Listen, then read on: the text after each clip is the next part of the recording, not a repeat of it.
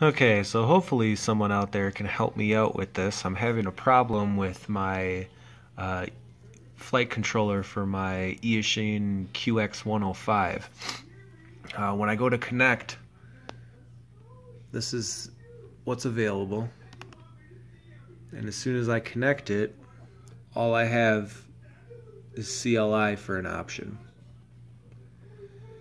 And I would really like the DFU mode so I can actually connect and calibrate, but I can't. And it sucks because it's a Chromebook, so I can't use Impulse driver or Impulse RC driver fix, whatever the hell that thing is, or zadig. Can't use any of that because I'm operating off of a Chromebook.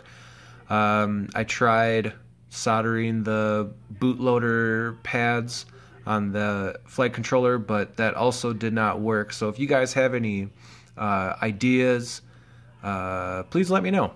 All right.